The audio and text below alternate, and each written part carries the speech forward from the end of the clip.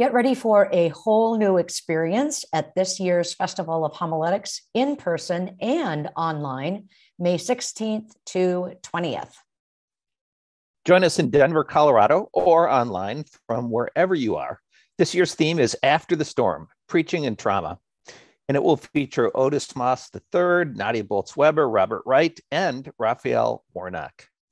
This year, the festival will draw up to 1,200 colleagues in person and thousands more online for preaching, worship, and dialogue to help you develop a hands-on way to engage trauma in your own ministry context. Other speakers include William Barber II, Anna Carter Florence, Lauren Winner, Emily and Amelia Nagaski, and many more. Make plans for this incredible learning experience with top teachers. Join us in Denver or online. Go to www.festivalofhomiletics.com for registration and details.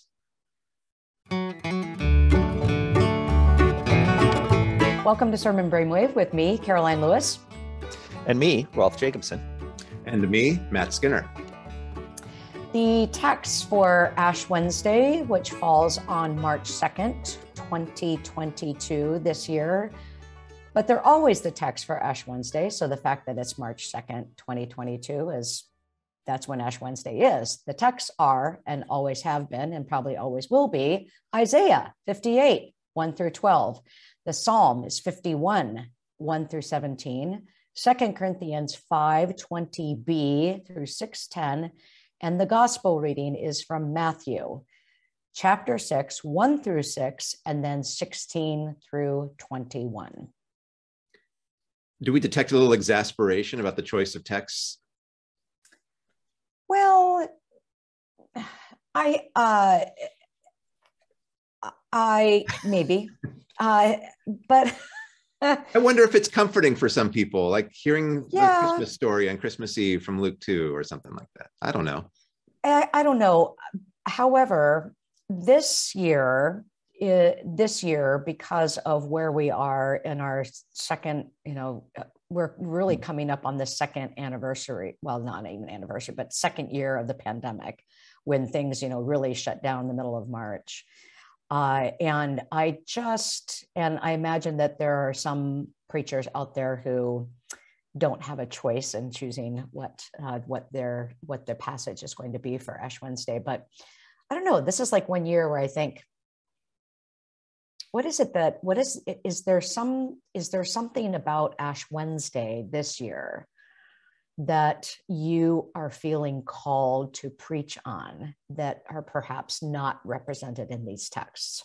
However, we will talk about these texts, but I just wanted to put that out there, that maybe there is, how is Ash Wednesday resonating? How is it being heard in this, as we come up on this second year of the beginning of the pandemic? And I'm not sure if these are the passages that I would choose.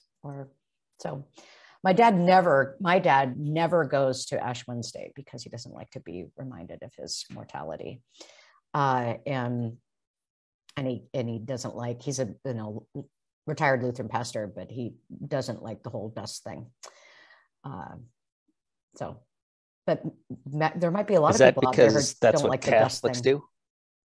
No, he just doesn't like it. He doesn't. It's just always been a liturgical moment that he has, just disliked. I think it's the reminder of mortality. But to what extent, and he's on his 27th life. He's amazing. But I wonder how that is going to be heard this year.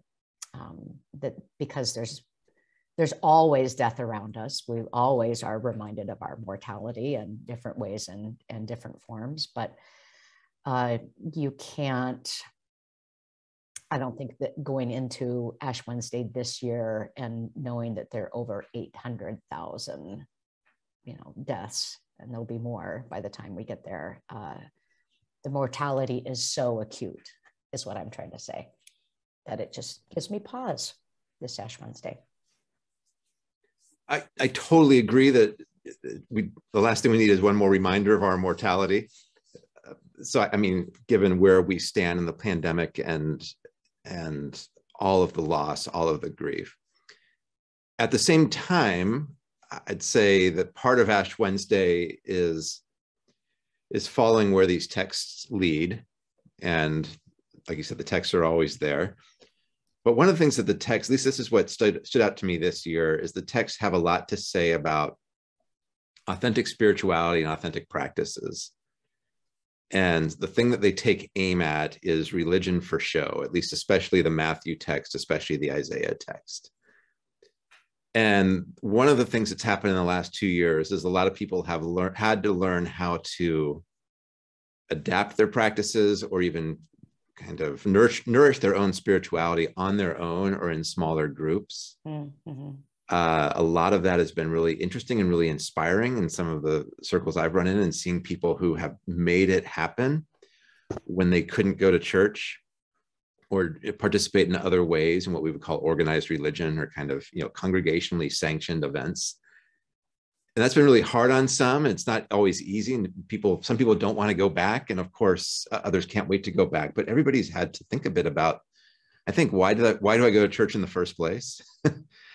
Do I need to be seen when I go to church for it to count in any way, shape, or form? The answer to that is no. I mean, we're in a time now where somebody cannot show up in a congregation for months on end and nobody necessarily worries about them or thinks that, like, we just kind of assume somebody's being caught somewhere, somehow in the larger web, whether it's digital or face-to-face or whatever. I mean, people are in touch, but it's just not, I don't know. I just find this interesting that the Matthew text and the Isaiah text do make me wonder about that, right? Mm-hmm. These are texts written to religious people, or addressed, I think, to religious people. And they're saying, don't you dare practice in certain ways if your only goal is X, Y, and Z. And so then you have to ask the question, okay, so what does authentic fasting, prayer, and almsgiving look like according to these texts? Or what does authentic worship look like, given how I have to worship now on some Sundays I think that's a great observation. Yeah. And especially like going into Lent, where we will often adopt some practices. Right. But why are we doing them? Is it for the sake of the practice? That invitation to reflection, I think, is really great. And what do we need from each other to make that happen? So we're not just all doing this individually. That's not my point. And what do we need from a congregation and its formal leadership to make that? And of course, I think all of our listeners have had to struggle with this, of feeling underappreciated or trying to pivot every single week to something new. And so I don't know. That's kind of where I settled with this, because the villain in Matthew and the villain in Isaiah is bad religion, or it's religion for its own sake, or religion for the sake of elevating oneself or gaining status and things like that. I just think we see that now in a new light after 2 years. I don't think we have conclusions, but I think we're working them out. Mm-hmm. Yeah, this really sparks my imagination of what you both have been saying. It seems to me that one way you could go with it, which is we don't need any reminders of our mortality right now, but having been reminded of our mortality, what then for the Christian? And first Ash Wednesday itself invites us into the very regular practice of confession and forgiveness. Okay, this is the last time we're going to mention this book for a while, Karoline. Got it? Got it. Recent Working Preacher books, Brent Strong talks about the practice of confession. And one of the interesting things is he grew up, Karoline and I grew up in the Lutheran church, where in those days, every Lutheran worship service started off with the confession and forgiveness. But Brent talked about growing up not in a tradition that did confession and forgiveness in church. And so how important it has become for him to do it on a daily basis. So that's the first thing. Having been reminded of our mortality, the practice of confession and forgiveness is certainly key to Ash Wednesday. But then if we could jump to the Isaiah reading, there's here's some other practices that it might talk about. This points us actually away from the practice of fasting itself, and says instead, is not this the fast that I choose? To humility, and then loosing the bonds of injustice, letting the oppressed go free, sharing bread with hungry, clothing the naked, and so on. And so those are the practices, perhaps. And so I grew up with a lot of Catholic friends, and I went to a Catholic university. And in those days, mostly what my Catholic friends did was to give up something for Lent. But even starting back in those days, and I think this is much more the norm now, adding a spiritual practice, whether it's adding daily confession and forgiveness, or adding a time for gratitude during the day, or adding a time to do something positive for one's neighbor. I think that's really become a Lenten practice for a lot of people. And so I guess that's the direction my mind goes about this text today. Well, and I think too, maybe holding both of your comments together here with regard to practice and the meaning of the practices in which we engage and adopt, that this is not in the pericope. It's skipped in the pericope, but of course the Lord's Prayer. And so maybe it's also an invitation to, adopt a new practice, but as you were saying also, Matt, that to step back and look at these practices that we do. Why do we do them? What is the meaning of the Lord's Prayer for you? What happens when you pray that? Why do you pray that? Where is there a sense of comfort in it and promise, which I certainly hear in the Isaiah passage, right? That the Lord will guide you continually and satisfy your needs in parched places and make your bones strong. And you should be like a watered garden, like a spring of water whose waters never fail, which is basically a reiteration of give us this day our daily bread. And so maybe it's an invitation to reimagine, rethink these practices as well.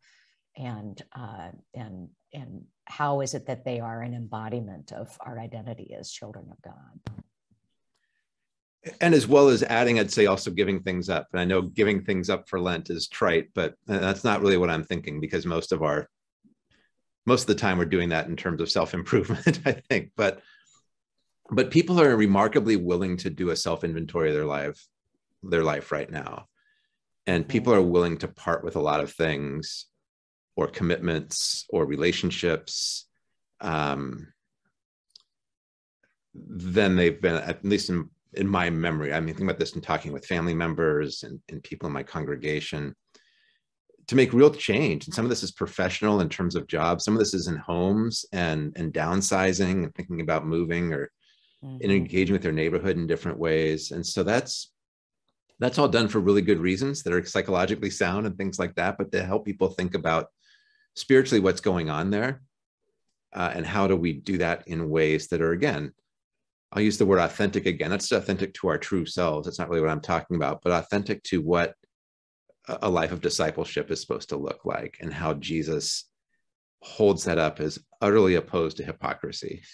Right? I mean, it's about truth telling, even the psalm as well, right? There's truth first and then reconciliation, or truth first and then forgiveness in that maybe this is a time to continue to work at the process of telling the truth about ourselves and what gives life and what does not. And again, I don't want to sound like I'm just doing self-help here, but if the church isn't engaged in these conversations in people's lives, and the church will just get shut out of that, because I think people are having those conversations, at least folks I know.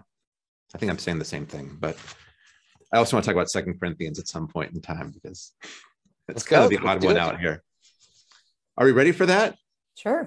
I think if you want to go to Second Corinthians, if for some reason you're so sick of of Matthew 6 and Psalm 51 and Isaiah 58, my first question is, what's the matter with you? But my second thing is, 2 Corinthians 5, I think you have to tell the larger story here, what's going on in this letter. It's a weird boundaries in terms of how the pericope was where it begins, where it ends. But I think you have to ask yourself, why is Paul contending for his credibility to these people? You have to explain a little bit that his apostolicity, I got it out, his status as an apostle is in question, his authority as one. And so how does he signal that his faith and his ministry is authentically Christian? And one of the ways he does that is by talking about hardship. Holly Heron points out some ways in which Paul might not be entirely consistent here, but I think if on this day I would talk about ways in which Paul wants to say that his life and his ministry in particular, which really is his life, mirrors the same kind of death to life movement that he sees in Jesus Christ. Yeah. And that's why he's arguing so hard to be reconciled with the Corinthians. So you have to do a bit of the sketch. You have to sketch a bit of the story. You have to tell the background and explain why the stakes are so high here. But also then ask people, what does that mean? How would you argue for the credibility of your own faith? And of course, the right answer is, it's all about Jesus. But how does that get lived out, right? Or how does that get preached in terms of your priorities and in terms of your practices? I don't know. That's my Ash Wednesday this year, at least. But well, and I would also point out the point of the commentary on the website by Holly Huron, and I think this could be another theme of Ash Wednesday that the preacher could pull out and drop in on 2 Corinthians. But she talks about the simultaneous comfort and discomfort of Ash Wednesday, and the way in which that, what you were pointing to earlier, Rolf, of the praxis of confession and forgiveness is that exact experience, right? The confession is discomforting, but at the same time comforting. The forgiveness is discomforting and comforting. And so maybe that's a really important theme for this Ash Wednesday. And again, what you said, Matt, that the church and these texts give space. In this evening, or this worship experience gives space for that simultaneity that we experience daily in our lives, and even especially in our relationship with God.